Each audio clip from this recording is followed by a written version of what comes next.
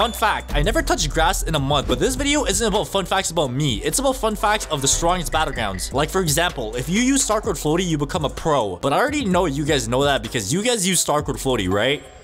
Right? But yeah, today we're going to be going over a bunch of fun facts, and some of these facts are funny, some are pretty interesting, and some are just weird. So without further ado, let's go and get right into this banger video. Alright, fun fact number 1. There is a moon under the map. So if you actually go into free cam mode and go under the map, you should be able to see a moon. And there we go. So I don't know why the moon is under the map instead of being on top of the map, because that's how the moon works, right? I don't know, but it looks like there is a moon under the map. And bro, what the heck is this? Why is there like a bunch of random smoke over here? So I don't know what's going on, but there is a moon under the map, and it's a pretty interesting fact if you guys did not know. Fun fact number 2. You could get behind the barrier in ranked mode by using this emote. Alright, so here we are in the ranked lobby, and as you can see, there's this barrier over here which doesn't allow you to go down the stairs. But what we have to do is go over here in front of the wall, and one of your friends have to use an emote called traditional duel. And if you press emote together, it should teleport you on the other side of the barrier. So you can literally just go down these stairs, and let's go and see what's down here, bro. Oh my god. Alright, so as you can see, we are literally in the middle of space. So we're literally in the abyss, and what you could do is actually jump off. Wait, do I just keep... Oh, I died. Okay. Alright, so the next fact that we have here is you could get on top of the map by using omnidirectional punch on top of a trash can. You could actually do this in a private server and in a public server, and just to make things a little more real for you guys, I'm gonna join a public server and try to do this in a public server, okay? Alright, so there we go. We just got our ultimate mode, so let me go and pop that real quick. And what you want to do is find any trash can, preferably one of the ones at the corner of the map, like this one, so you could actually go on top of the wall. So what you want to do is actually go ahead and hop on top of the trash can, and then just use omnidirectional punch. As simple as that.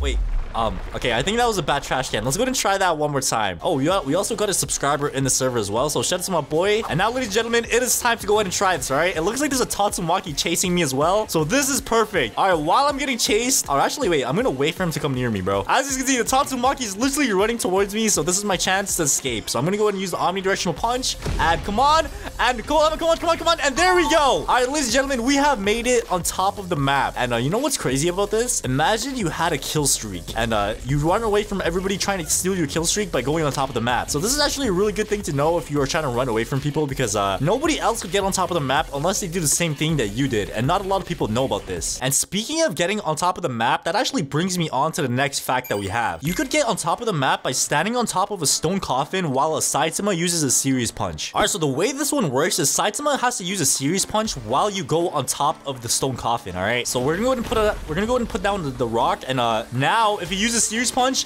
we should be able to get on top of the map. And oh no, we were so close. All right, I think we gotta try that one more time. All right, so he started using series punch, and now we get on top of the rock. Come on, go ahead and punch me, and come on, and let's go. All right, ladies and gentlemen, we have made it on top of the map once again. All right, so if you guys don't want to use Saitama to get on top of the map in a public server, you could also use Tatsumaki by using that stone coffin technique I showed right there. Fun fact number 5: kill bricks still work on giant players. Alright, so as you can see, we have a giant player over here, and if he touches that, oh my god, yo, bro, why did he fall like that? What? So yeah, as you guys saw, kill bricks kills anybody no matter what their size is. So even if I go up to this kill brick normally and I touch this kill brick, it should kill me.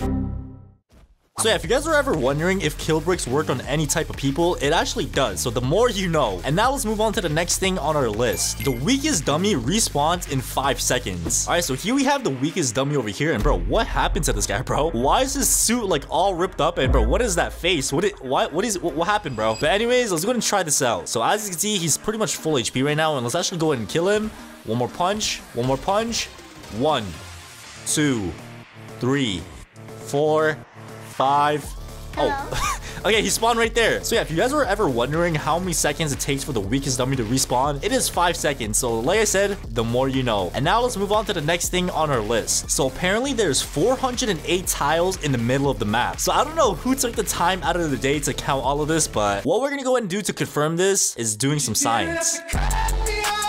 So hypothetically speaking, if we count how many is on this side and how many is on this side, like the length and the width, we could calculate how many tiles there are. So let's go ahead and calculate this, all right? So 1, 2, 3, 4, 5, 6, 7, 8, 9, 10, 11, 12, 13, 14, 15, 16, 17, 18, 19, 20, 21, 22, 23, 24. 1, 2, 3, 4, 5, 6, 7, 8, 9, 10, 11, 12, 13, 14, 15, 16, 17. All right, so we have 28 tiles going this way, and we have 17 tiles going this way. So if we go ahead and pull out a calculator and do 24 times 17, we do indeed get 408 tiles. So if you guys were ever wondering how many tiles are in the middle of the map, now you know it is 408 tiles, okay? Fun fact number 8. Death counter has no range. So pretty much you could use death counter from all the way on that side of the map, and somebody could hit you from all the way on that side of the map, and it would still work. So let's go and test this out. All right, so as you can see, my friend is all the way on that side of the map over there. And what he's gonna be doing is using Genos' flame wave cannon to hit me on this side while I use my death counter. Oh, I see the orb coming. Oh, it's coming. It's coming, and there we go. Oh my god. All right, so we literally death counted him across the entire map. And like I said, guys, death counter has no range. So even if I decided to go further than that, I mean, to be honest, you can't even go further than that, bro. Like, that is where the map ends. So if you guys were ever wondering if death counter has a range, it does not. All right, so the next fact that we have on our list here is you could go into creative mode in this game now. So if you guys own a private server and have the private server plus commands, you could do this. So if you actually go into your private server commands thing and go into build mode, you literally go into a Fortnite creative mode, and you can actually do a lot of stuff here, bro. You could actually go ahead and place some stuff down like this, like you know, you could build and stuff. You could actually like resize some stuff as well. So you could make this bigger, you could make it longer, you could make it thicker, you could make it okay, pause, bro. What am I saying? But yeah, you can actually go ahead and change a lot of stuff, and you can actually like configure them as well. So I can make this wall do a bunch of stuff. I could change the wall's color. So if I want to make it red, if I want to make it green, orange, whatever I want, I could change the color. I can make the wall a kill break. I can make the wall bouncy. I can make the wall fragile. Like whatever you want, you could change it to. So if I were to make this wall bouncy, so the wall is now bouncy. So hypothetically speaking, if we go up to the wall, it should bounce us away.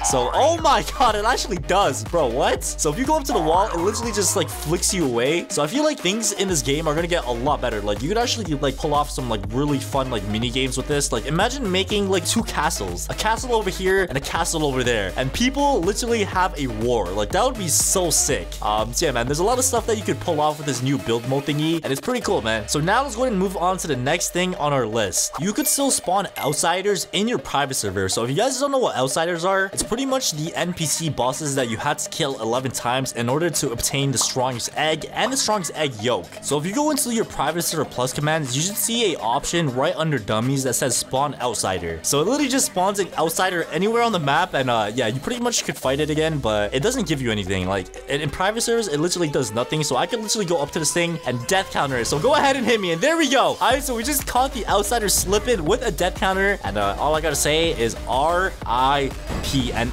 wait, what? Bro, what? How did he just survive my death counter? And now let's go ahead and move on to the last and final fun fact on our list here. If you actually go into the cosmetics tab over here, you're gonna notice that there's a lot of capes that you could get. And most of these capes require you to get a bunch of kills like all of these ones over here. But did you know that you could actually get a free cape by joining the group? And to do that, it's very simple. So you're gonna see the game, and it's gonna say by yielding arts. So all you wanna do is go ahead and click on the group, and you're gonna see the group, and all you wanna do is press join group. Once you join the group, you should be able to rejoin the game and equip that cape. And I'm not gonna lie, for a free cape, it's low-key kind of drippy, man. It looks like Levi Ackerman's cape from Attack on Titan. So yeah, that's pretty much all the fun facts that we have in today's video. If you guys have any other fun facts or fun secrets, drop them down in the comments down below, and I'll definitely do another part of this where I go over them. So yeah, once again, thank you guys for watching the video all the way to the end, and I'll go ahead and see you guys all in the next video.